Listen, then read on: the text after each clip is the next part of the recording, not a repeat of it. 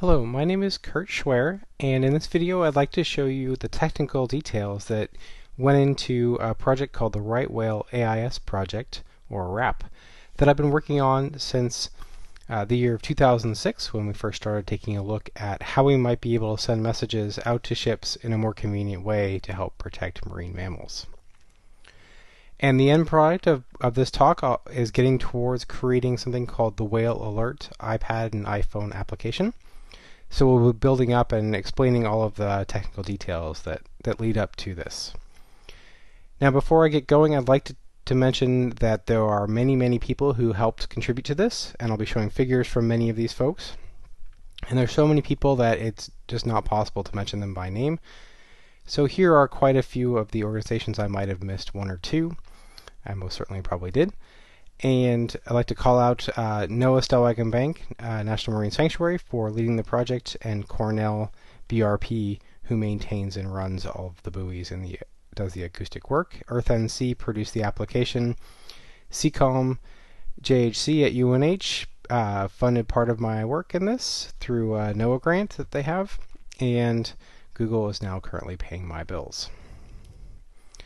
So when we're looking at the ocean, there's ships moving all around, and these are big objects. They're hard to move, and there's typically a person sitting in a bridge that's often far away from the nose of the ship.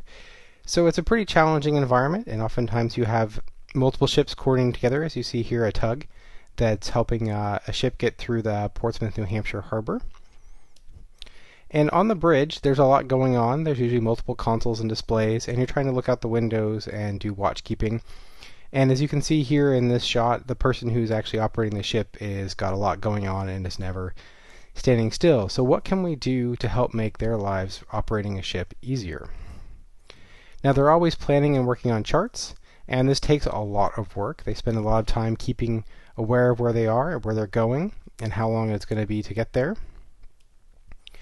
And when things go wrong, it's important to be able to see what's happening. So here, for example, is some trouble at sea with a natural gas, or LNG, which stands for liquefied natural gas, ship coming into the city of Boston, and they actually lost power to their engines. Now thankfully the winds were blowing away from shore, and the ship was drifting away. So not that big of a deal. They were able to get help and get things started up again. But you know, when things go wrong, you want to have the best awareness of what's going on. And the unfortunate fact of the matter is that there are a lot of things that happen out on our oceans. It's just like on the roads. People try to be as safe as they can, but no matter what, things are going to happen. The key thing to remember is we're trying to take incidents, and otherwise known as accidents in the normal English vocabulary, we're trying to reduce those to the minimum number that happen in an area. So this is I believe 5 years of Coast Guard data talking about where their investigations have been. Don't mind the things in Greenland. There's lots of location position problems in their database.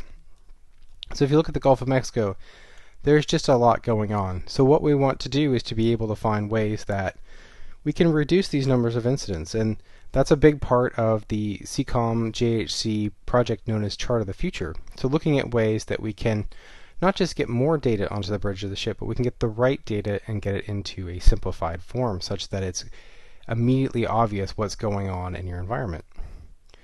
And here's a great example of what happens when you lose situational awareness. Here is the Costco Busan that ran into the San Francisco Bay Bridge a few years ago, and it's a perfect example of things not working, people not having their own equipment that they trust, and just a whole chain of things that broke down. Basically, it says that technology and people and the ship are not working well together. So one of the things that can really help this is something called AIS, or Automatic Identification System. And what that is a small device. It's a transceiver put on a ship, and it broadcasts where the ship is at variable rate. It broadcasts faster if you're moving faster, if you're turning a lot. And it lets everybody around you know what's going on. So here's an engineer at CCOM. This is Andy McLeod on top of a ship installing the antennas. And it lets everybody else know where you are, and then you can hear where everybody else is all automatically, and it goes right into the display on the front of your ship. That way, there's a lot less hassle with when you call someone on the radio and you know who you're calling. You're not calling the ship, next to the point, who's going to be in your way, and you have to get through there. You can actually call them by name. Much easier. So here's an example of what some of the devices that are actually running AIS look like. This is sitting on my desk in my office. It's everything from the big quote Class A, which devices that are meant to go on the bridge of a ship. There's one on the top left and on the right. Those are Class A devices, meaning they're meant for the big ships. And then for the smaller boats, you can, at your option, install something called a Class B transceiver. And the two white guys and the Nauticast and the one on the bottom in the middle, those are all the Class Bs. And the bottom left are two little receive-only units that we use in stations for listening on shore who's around. So that gives you a sense of some of the technology. This stuff, you can fit it in your hand. It's a little expensive. It's $500 to a couple $1,000 depending on the unit you're buying. And on shore, we have these receive stations that then keep track of what's going on. These are two stations that are installed in the Boston area. The one on the right is actually in the basement of Cape Cod, and you can see a person in the top right up on the roof who's working on the antenna that goes with it. So if you're ever in the Cape Cod Visitor Center, think about what's going on underneath your feet. That there's actually stuff in the basement that's helping out with mariners get around and be safe. And when you have this kind of data, you can start thinking about what kind of tool can you put together to help people think about navigating around. So this is a figure from actually a robot designed to go to Mars back from the late 90s. And what it's doing is it's looking at its environment and predicting what's safe and what's not.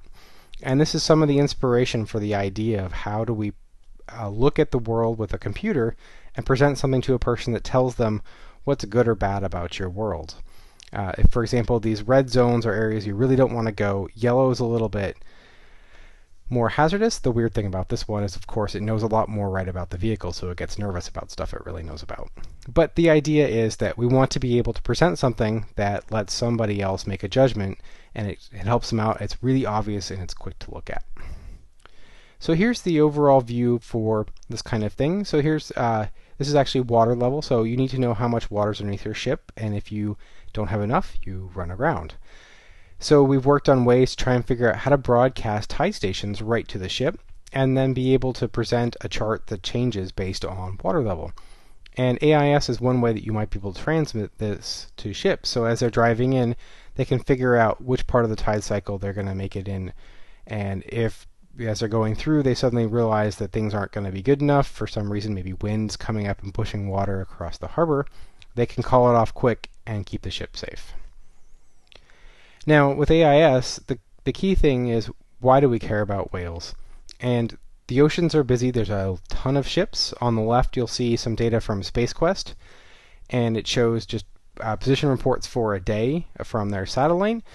There's a ton of ships out there. And the vessel observation system, it's basically a voluntary observation system, is ships reporting weather from their instruments. They do this voluntarily, and they help out everybody around them.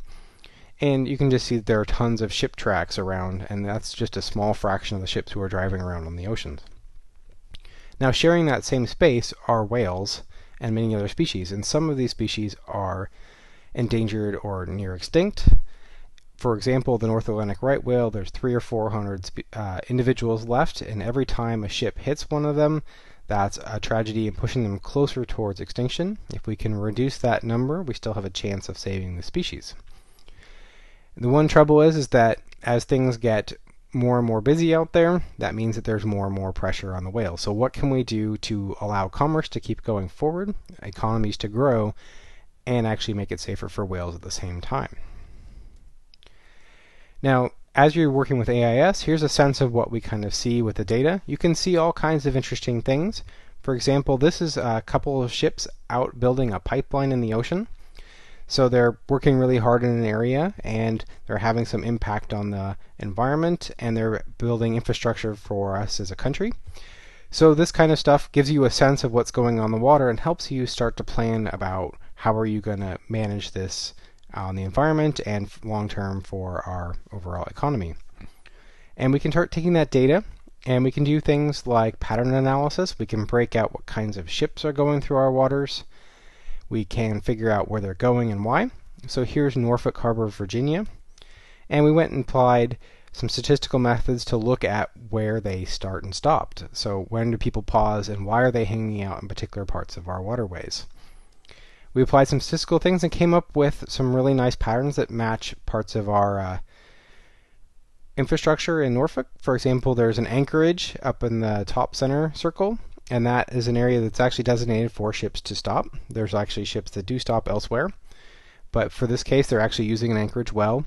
They're using certain cargo terminals a lot more than others, and the traffic's really split up. So once you start understanding how and why ships are moving about the area, you can start to figure out what do you need to do to make the waterway safer for everybody, both ships running into static objects, which is an elision, ships running into another ship, which is a collision, or a ship strike where a ship hits like a marine mammal or something like that. So here's looking at Boston. We can see that there's different traffic patterns for different types of ships. If you look in the top right, you'll see tugs tend to go north-south through the sanctuary. They're trying to skirt along the coast, whereas tankers and cargo ships, passenger ships, will typically come in and out of the TSS, or Traffic Separation Scheme. Those are the highways of the ocean. And you'll see two of those across the bottom, heading from bottom right to a little bit in the middle on the left, heading straight for downtown Boston. Now that tells us that we have an area of really high density ship traffic. Please ignore the research ships. They tend to be following whales and doing strange things like that, so they kind of go every which way. So we now have a pattern of understanding of where ships really go in this area, and we can start looking at who is in that neighborhood. So if we look at tankers, we have some really strong patterns about where they're at, and this is the Stellwagen Bank Marine Sanctuary, shown in the white lines. And in that area, we can start doing things like looking at how much sound comes from these ships and how that might impact the whale population in the area. Now, as we look at this, we find some interesting numbers, and that we looked at the speed of the ships in this area, and we came up with some interesting points. There's a lot of ships in the sort of 15 knots region, and there's also a lot of ships hanging out just about 5 or 6 knots slower than that. And then there's a really weird outlier at the right on the ferries, where the top speed is actually over 40 knots. That's pretty fast. And now, while I first thought that was a bug in my software, it's actually not. It's the Cat ferry going really, really fast. So this ferry comes in and it's just screaming through the water, and that presents us with a problem where if it hits anything going that fast, the consequences are really bad. It turns out if a whale is hit faster than about 10 knots, the chances of them suffering a life-threatening injury are very high. If you get below that speed, they have a good chance of surviving any incident where they bump into a human form of transport. Now, if you come through in the Cat and you're going 40 knots and you hit a whale, I have a feeling that whale is long gone. That's just going to be the end of them. And the trouble with right whales is that these whales like to hang around the surface. They're kind of hard to see, they're slow moving, and they don't really react much to ships. Now, looking at the statistics over the last sort of 2 decades, this is some of the ship strikes that have happened, and there's a big cluster right around the Massachusetts Cape Cod area. So we have a problem in that a lot of right whales are getting hit up in this area. Now, the first thing that we have to do is we have to understand where are the right whales. So here's a NOAA website that I helped with that shows the database that they've been getting from primarily observations from aircraft, where they fly as much as they can. They look out the window, and these hardworking folks have to keep their eyeballs peeled for hours at on end and write down every single whale they see out there that's a right whale. And that gives you a sense of where whales are, and from that you can start sending out alerts. So here's an actual alert that went out in 2005, and these are typically faxed around, but that takes time to go from the aircraft, the observation, to returning to ground, to filling out the forms, to sending it around, to making a fax, to getting the fax out, and then it ends up on a ship, and then someone has to look at it. And they might not necessarily get the fax, so that would be a problem, and they might not know what's going on. So we have a big problem with these whales. It's hard to know where they are, and that can be fairly frustrating. So one of the things that a group of folks came up with, led by Chris Clark at Cornell and Dave Wiley at NOAA, was to create buoys in this area that would listen for the whale calls and then track where they were, so that people might know that there was a greater likelihood of whales being in a particular area. And if you see here, take a look at this natural gas ship coming into Boston, the Burge Boston, and as she comes through the area, she's got to keep an eye out for other ships, make sure she's in the lane lines, keep a plan about when they're going to get to the harbor, how much money they're going to make or lose from selling their natural gas, when are they going to leave and get back to get the next load, when are they going to get a vacation and get a break from working so hard. And yet there's yet another problem. Hopefully you can spot it in the picture, and you'll see right down here in this red circle a tail from a whale. Now these folks on the bridge have got to somehow spot that. They need to know that there's likely to be whales out there, and if they assume that they're going to be looking for whales all the time and they're always going to be there, they're going to get fatigued. So you need to keep them thinking about what's going on. So that's a big problem. Now on some ships, this is the Langseth. It's a seismic vessel that does research. It actually has a whole section of the ship dedicated to watchstanders, and this ship makes a lot of noise and has a potential to impact whales pretty greatly. So they've gotten very serious about posting watchstanders, and they bring in people whose sole job is to look for whales. The trouble with these whales is they spend a lot of time underwater out of sight, which makes it extra difficult to spot them. You might be staring right at the spot, and they could be just below the water where you can't see them. So what we've done in the Stellwagen Bank area is, as a country, the folks who manage the area got together and figured out where the whales like to hang out, and they realized that the traffic lanes went through an area of high density of right whales. Just year-round, the chances are greater that the whales will be right in the middle of the traffic lanes rather than just a little bit north. This probably has a lot to do with where they can feed on the bottom, the type of geology and sediments are down there, the kind of fish that like to hang on that area, and the whales then snack on. So what they did is they moved the traffic lanes, basically like ripping up your highway and moving it over, to be out of the way of where the whales like to hang out. There's still a good chance of whales being out there, but it's a lot less than it would be if you drove around randomly outside of the traffic lanes. So that was done. It took a fair amount of work from a lot of people, went all the way up to the International Maritime Organization, and is now international rules. So it'll be on your charts. And with AIS, we can actually go in and look to see if the ships actually move. So here's a plot on the right that shows before in black and red after. And this is the month before and after the switch of the traffic lanes. And everybody but one ship went through on the new routes, and I bet that one ship, I haven't looked, it's probably right at midnight on the border, so he came through without really realizing what was going on, just at the edge of the time switch. So that's pretty impressive. Mariners are very aware of the rules, what's going on there. Their livelihood depends on it. If they don't follow the rules, they risk their license and their whole livelihood. So, and these folks really do care about the environment. So it's a combination of work from all the managers and the mariners working together to decrease the risk of ships hitting whales. And here we have a great success, and it only added a little bit of extra time for ships coming into Boston to have to take a little bit of a turn and go a little farther north.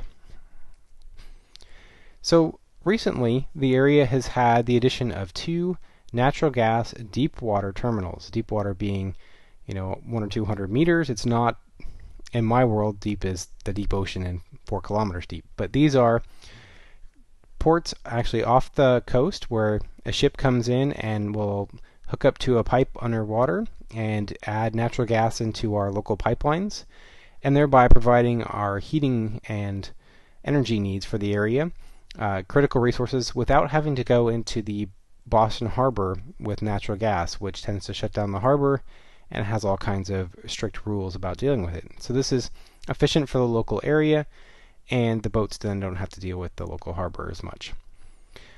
As a part of this, there was an agreement that they had to go ahead and build the terminal. They were going to have it to do an environmental offset, and a part of that, this is a very big terminal, and if you see here, you can see the pipeline design and a ship coming in and hooking up to this big yellow port that goes into the pipeline. the pipelines up above, and as a part of this environmental offset, they came up with a way to help protect the whales. And below you can see the AIS ship track of them putting in one of these nodes, and there's two little red guys sitting up on top of one of these ports. They're pretty huge. And what this is a bunch of buoys that sit between the incoming and outgoing traffic in the traffic lanes, or TSS, and these buoys listen for whales. And in fact, they record whale sounds out there, and they keep track of everything that's going on, and they run a little bit of automatic code developed by the Bioacoustics Research Program, or BRP, at Cornell. And these folks have created some automatic software that's pretty good at deciding whether or not a noise in the ocean is a right whale or something else. And so here's a plot of them working through a lot of data, trying to figure out what's what in all of the calls. These little black lines you see around, some of them are noise, some of them are whales calling, and some of them are other things. So they've used all this data to come up with some great algorithms to work on this. And from there, when a buoy out in the ocean hears noise that it thinks might be a whale call, it calls up over an Iridium phone back to home, sends the data to Cornell, and a trained person, a very talented bioacoustician, will look at that spectrogram, these red things here, and listen to the whale sound. They've been through huge amounts of training, and they'll decide yes or no, is that a right whale call? And then they'll mark it in a database as, yep, we've heard it, and it goes into the system and can be used by a number of automatic programs to help get this data out to ships. So here's a close-up of one of the whale calls. It really takes an expert to know that this is a right whale call. You have to listen to it a few times and look at the spectrogram to know that right in there is a little whale call. Now, with right whales, the key thing is that they like to call typically most in the evening, in sort of the evening hours, and they'll call a lot more then. And so we have to be aware of the patterns of right whales in order to make decisions about how we're going to make these notices work. So here they've gone out, listened to a ton of whales to make sure they know what the patterns are, came up with this. They dominantly talk in the evening, so therefore we pretty much have to keep an alert going for 24 hours because the whales are slow and they tend to call in the evening, so we want to keep the alert going for a day if we hear a whale in a particular zone. Now here's a display from Cornell of the web interface that they created, and it shows the basics of what's going on. These are single listening devices that will hear a whale, and they don't tell you exactly where the whale is in the zone, but they know that the whale is typically within 5 nautical miles of the buoy when they hear it. That's a propagation of noise through the ocean. It's harder to hear the farther than that. And there's also the balance here that you don't really need to tell people exactly where the whale is. They just need to know that in this zone there are whales. So since the last call, they might have moved around a bunch, so we just want to alert the whole zone as being a high chance of whales. So the green buoys are working and have not heard whales in the last 24 hours. The red ones in this display have heard a whale within the last 24 hours, and the gray ones are currently not functioning. Keeping buoys working out in the ocean is not easy. And these buoys are actually in and among ship traffic, and it's definitely a good challenge to keep these guys going. Now, one thing to note here is you'll see red on this display. When ships are going through the TSS, the traffic separation scheme, they're not supposed to leave that unless they have a collision issue directly. So they're supposed to stay in that when they see an alert. So in other pictures, you'll see this be as yellow as a warning, as opposed to red here. This is just for people on shore to know that there's an alert. With a mariner, we don't want to give them that immediate cue of like, get out of here, go north or go south around this, when they might be getting into areas of even more whales. So you'll see a yellow caution flag in the interfaces designed for mariners.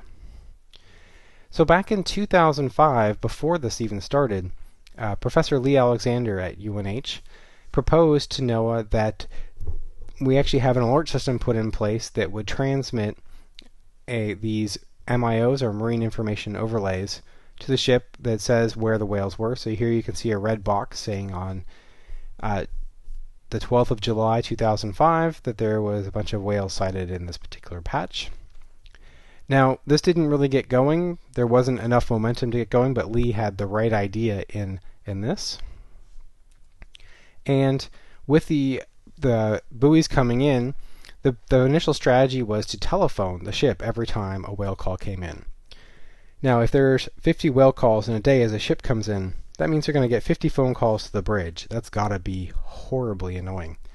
And so Lee's idea came back to life and combined with my work on AIS, the Automatic Identification System, and we came up with a strategy to broadcast messages out to the ships such that it would be received on their general AIS, end up on the data computers, the data inside the computers on the bridge, and be automatically displayable as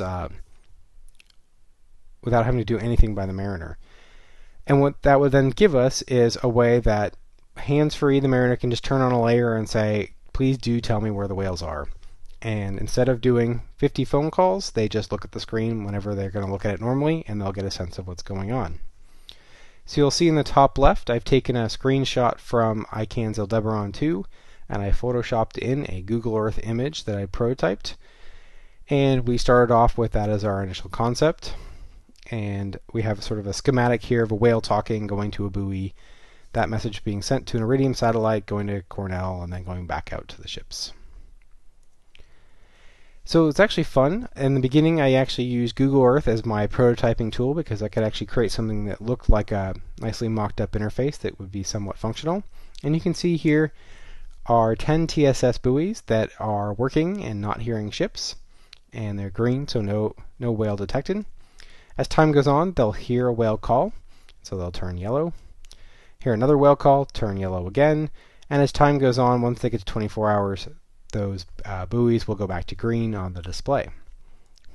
Works pretty well. Unfortunately here we're dropping into some pretty hefty technical stuff. I proposed an initial AIS message that I designed that was fairly simple. We then had to work with the RTCM working group SC121, and this is the AIS for VTS working group in the United States, trying to come up with a way that we could create a message that was some sort of standard that people would all know to use the same exact message. After working with this group for a long time, unfortunately we end up with a message that's way complicated. There's a lot going on in it. It does handle a lot of different cases. In fact, it can handle more than 100 different types of events, not just whales out there. Things like debris in the water, distress areas for ships, oil spilled in particular areas, shoals that have just been discovered before they get put on a chart. So this message is pretty widely adoptable, so hopefully it will see use in all kinds of cases once people get over the initial complexity of the design. So here's some of the possible options. You can look in the actual international standard and see the many different possibles. There could be an area for active dredging, areas for short-term fishing restrictions, and all that kind of information would just show up on a mariner's display. And this message is designed to handle all sorts of different shapes. So it can do circles, points, squares, all kinds of stuff. And then that lets the people who are controlling the waterways be able to specify a variety of different shapes.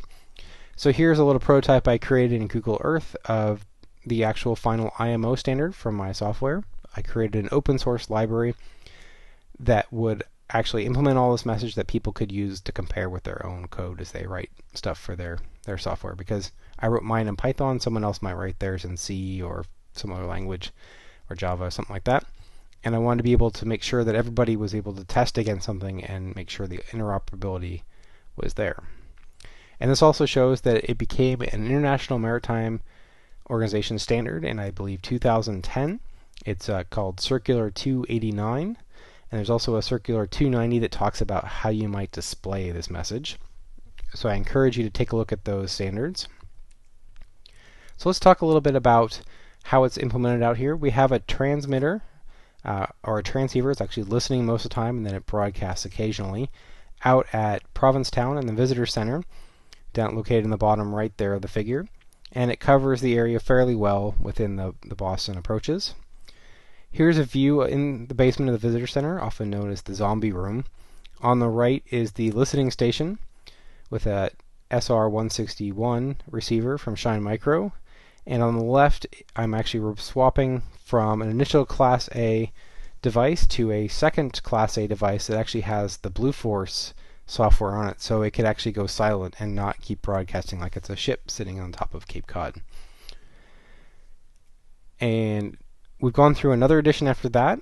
The device we actually wanted to have in the end, we started off with a base station as our prototype, which is expensive and big, and we ended up with this L3 Aton device, which actually is designed to be an aid to navigation out there, and so it has a little bit different software design to handle the case of being a station that's just broadcasting information. So this is on my desk with a receiver on the left, just a really cheap one, and then a control computer on the right and a laptop to watch what's going on. Now, one thing we did while we were out there is we actually took a look at where we could or couldn't receive the message from a test vessel. This is just from the RV AUK. It's a small NOAA vessel, so it's not got the antenna quite up there. But what this shows is that we were actually able to receive the message in the zones where we were actually going to have the ships. It's not received as often as I would like, but it's still pretty good. And what that lets us know is that the message is actually getting out to where the ships would be, and I used really cheap stuff. So the receivers on a ship are going to be much better quality, and they should get great coverage out there. It also implies we might in the future want to add more transmitters in the area to make sure that coverage is great. Okay, and when we were looking at what kind of software to put on the ship, we thought of a number of strategies initially. The first one was a portable pilot unit, or PPU, and that's something you throw in a bag and take on the ship, and when you're done, you take it off the ship. Typically a laptop or something like that that's really mobile, and you bring everything with you. The other option was to integrate that into the existing bridge computers. So those are typically like a Transys 7Cs, L3, or Kongsberg software. There's a number of other vendors. These are heavily regulated systems, and so it's hard for the vendors to actually make changes because everything has to get approved, and they have to be very careful because if this breaks, the ship is not going to be moving anywhere. So we looked at portable pilot units, and this is an area where mariners have actually had a lot of innovation. This is a secondary system on the bridge, so it's not the critical navigator, and so they can go ahead and put extra functionality in this without fear of getting in the way of the captain piloting the ship. There's a person whose job is to be a pilot, or basically control the ship in a small waterways, and they need extra information of a certain type. And the portable pilot unit has been a place where they've been able to innovate with this. So we thought that might be a great solution. And the integrated bridges, I think in the long term, are the right place for this to be, in addition to everywhere else. But it does take a lot of time, and it is a part of the software that's normally on the ship and is critical, so it will take a while to be adopted. But in the long run, this software is already used by the bridge crew, and it has no extra clutter of an extra computer or a mobile phone type device, and they already are trained on it, so there won't be a whole lot of extra to work to do that. To work with this, we tried to take two approaches. We picked the external device, not the bridge computer, to give it a go for the first time. This is the Volpe lab in Boston. It's their software called TV32 or TransView 32. They implemented a decoder of the message, so you can see it here in the Boston approaches being received from an antenna out there and actually being transmitted. So that they've used this red again, which wasn't quite what we wanted with the Mariners. And ICANN stepped up and offered to do the first prototype for us, and graciously spent a lot of time making their software be able to understand these messages and work out some of the kinks with how it might go. And so you can see here their initial display of right whale messages in their Regulus 2 or Aldebaran software. And once we had that working, we took it out to the LNG companies who are paying for this as their environmental offset, and ran them through the software, came up with a whole bunch of things that were good and bad with it, and tried to iterate to make it much better for them and to actually work with folks who have to deal with it every day, as opposed to me in my lab making arbitrary decisions about the ocean. And we got it up on their big screen and had them chat over how to use it, had them try it out, and it was pretty good. Then we took it out to the ship, and so here's us getting onto a natural gas ship via crane. These things are pretty huge. And so we took this software and placed it up on the bridge on a laptop. So here's just a little laptop running Windows, and it's displaying the whale notices. And so it gives you a sense of what you'll be looking at and what's out the window. And Those are big windows, and the ocean is far away. It's a good distance to the front of the ship. It's still even a pretty decent distance just to the side of the ship to get to any water. And here's a closer view of what it looks like on the bridge, with a laptop being the support for visualization of the whale notices. Just behind the guy in white on the very far right is the port where actually you hook up a Wi-Fi adapter to what's called the pilot port, where AIS data comes out of the ship. Now that worked fairly well, but we thought it's kind of frustrating. There's a laptop that's got to be there. People aren't too excited about having laptops around the bridge. They're kind of hard to walk around with, especially if the ship's moving. And I've been working with the folks at NASA Ames who've been providing Android phones to people who are firefighters in aircraft. And these people are circling around fires, working in an environment where they can't really take their eyes off of flying. And they've been able to use these phones to take quick pictures out the window and update the folks at the command center automatically. And the whole thought of having an iPhone or an Android phone take a picture out the window, automatically update it, really triggered something in me in terms of suddenly these mobile phones in our pockets are a lot more powerful than we thought. And they're already pretty amazing at what they can do, but they can be a whole part of a sensor network that we never even imagined. And so after doing some training with the folks in the firefighting office and talking about how we might send stuff on, use it to control underwater vehicles, track ships, think about tablets, the technology really jumped out. And Chris Tremblay, after spending time with me on the ship, the LNG ship, for a day, said, "Why in the world aren't we doing this on an iPad? This is nuts. These laptops are clunky. Let's give the iPad a go, can't we?"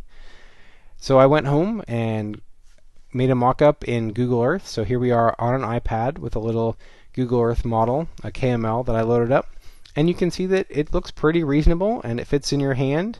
You could have a little bag. You could actually put, if it was on an iPhone, it could just go in your pocket. Pretty convenient and really cheap. I mean, you already have your phone. A couple $100 will buy you an iPhone, and $400 or $500 will get you an iPad. So here we have a solution that might really work. Now I sat down and tried to code up my first whale application, which you see on the left. It actually still says Open Earthquake in external application. You can tell that I used an earthquake observation tool to be my initial starting point. And it was just a list, and that wasn't too great. You really want to see on a map. So I partnered up with EarthNC, and Virgil and Brad decided to give it a go and work with us to volunteer their time to build an app to display the whales on their mapping software on the iPhone. And on the right, you can see the very first version where I got a screenshot of this working in the iPhone simulator on the desktop, displaying some whale notices, and that was pretty exciting. And here's the first version that looks pretty reasonable that I ever had for the iPad on my desktop with the iOS simulator from Apple in Xcode. And you can see it's a little EarthNC marine chart app that we've then modified to decode the whale notices with my libAIS software that I wrote for the Deepwater Horizon incident. I added into that the ability to decode the whale message in addition to all the ship positions. So at this point, we were ready to go for the Whale Alert app, and here's the splash screen. IFAW put together this really nice illustration of whales and the buoys and the marine sanctuary up on the top, and gives you a sense of what's going on. Unfortunately, it was getting a little crazy with icons, so not everybody that I would like to have had on there has their icon, but all of these people, and many who are not named here, have worked really hard to create this wonderful app. So I got to show off the app here, take a look at it, and compare it to actual whale data on the long-standing web application that's been written by Cornell, that's been running for 4 or 5 years. And you see in the background some whale notices. There's 3 whales that are marked red on the web page, and there are 3 buoys marked on the iPad as yellow. So I was very excited to see this happen. This was in last fall. And just last week, in April 2012, the whole group was able to release the Whale Alert iPad app out to the public. So here's an overview of it. Zoomed way out, there's a component that's the AIS notices for whales, which you can get both over your 3G and internet connection and AIS, so you can do any one of those three ways.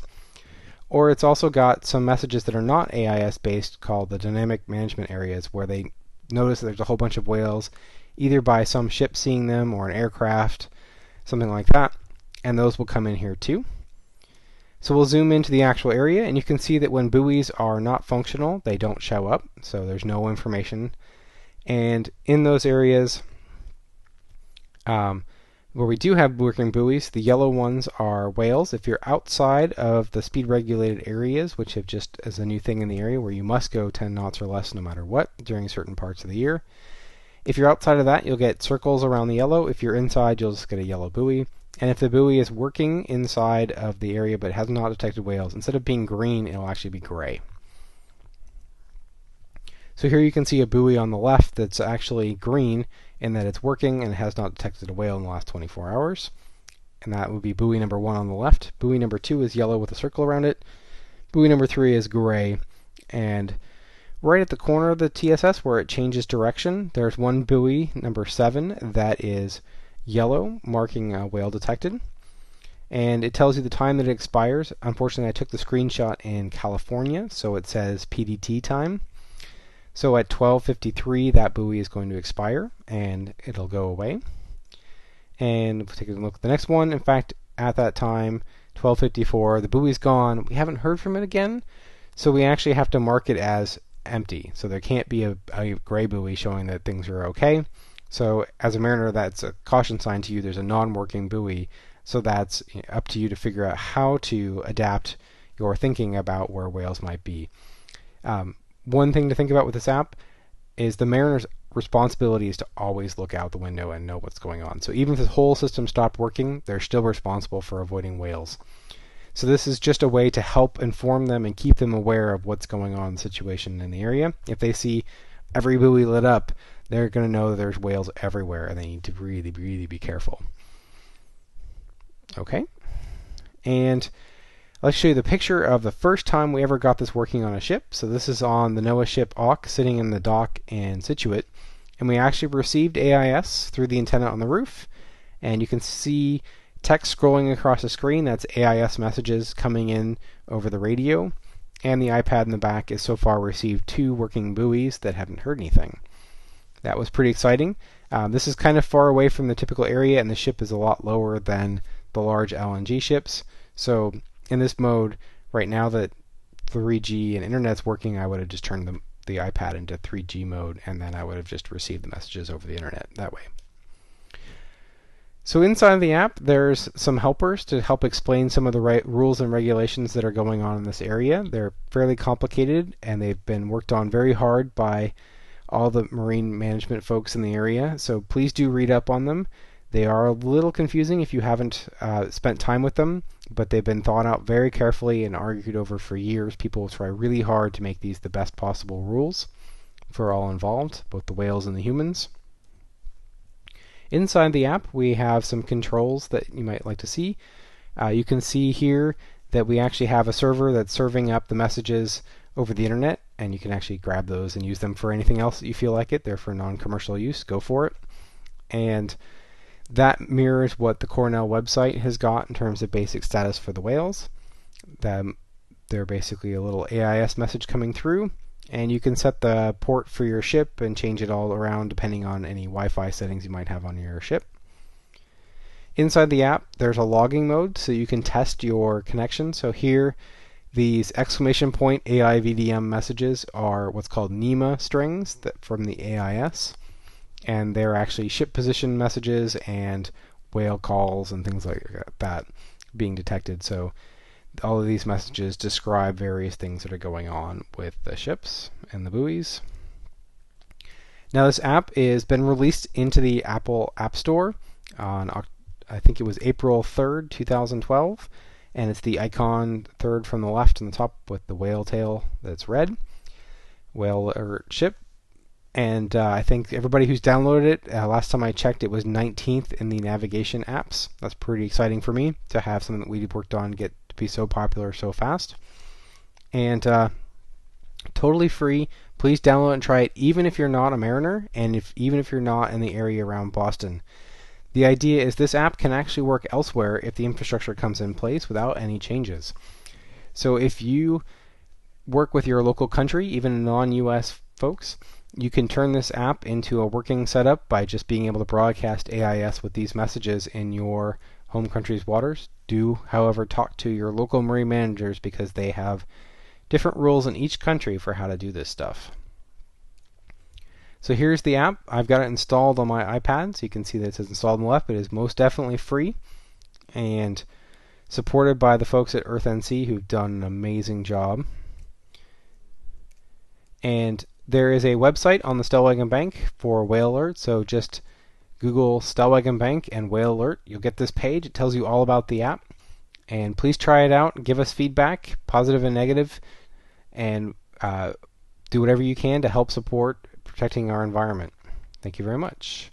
Now, one thing to think about in the future is how to extend this. So I am totally excited when people do other stuff with this data. So here's the Narracus folks, the ocean observing folks of New England. They've worked with Cornell to put the whale buoys on their website. So here's a Google Maps display with it, and I think that's totally exciting.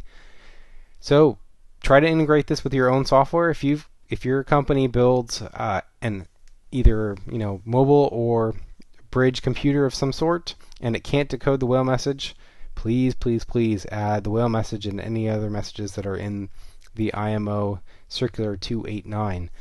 I'm happy to answer any questions on that topic. Now I wanted to call out 3 people in particular on this project: Dave Wiley on the left in the brown sweater, Michael Thompson in the Gumby suit who's doing training for our newest cruise member on this cruise, and Leela Hatch, who's not shown. These 3 at the NOAA Stellwagen Bank have really kept me going through this project and have been a huge motivating factor. They're totally awesome, and I couldn't have done it without their support. Now, at the end of this talk, I'd like to show quickly what it looks like to have these buoys in Google Earth. So here I've got the Boston whale zones here. We'll hide the places. Okay, so we've got a bunch of buoys, and for each one we've got some overly technical stuff. So it's not too hard to take this data and turn it into some other interface and keep track of this stuff. So I encourage you to try whatever system you've got to add these kinds of zones into it, mix it up with whatever data you have, and see how it works. Thank you very much.